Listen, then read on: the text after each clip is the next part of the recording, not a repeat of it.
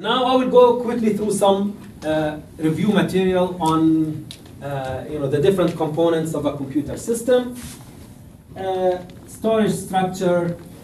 We are all familiar with the different kinds of storage devices. The fastest are the registers, then the cache, main memory, solid state disk, hard disk, optical disk, and magnetic tapes. In this course, we will talk about memory management, and we will talk about disk management later. Caching. Caching is storing a subset of the data that you have in a large and slow device, storing a subset of that data into a smaller and faster device. And what you store in the cache is usually what you expect to execute or expect to need more frequently. So that's the notion of caching. And caching happens at multiple levels in a computer system.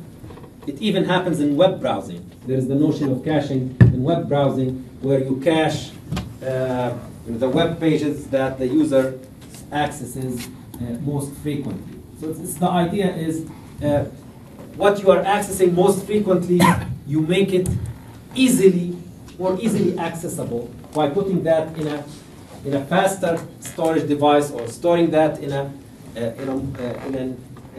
an easy access place, so that you can access the most frequently needed data more quickly. Multiprocessor systems.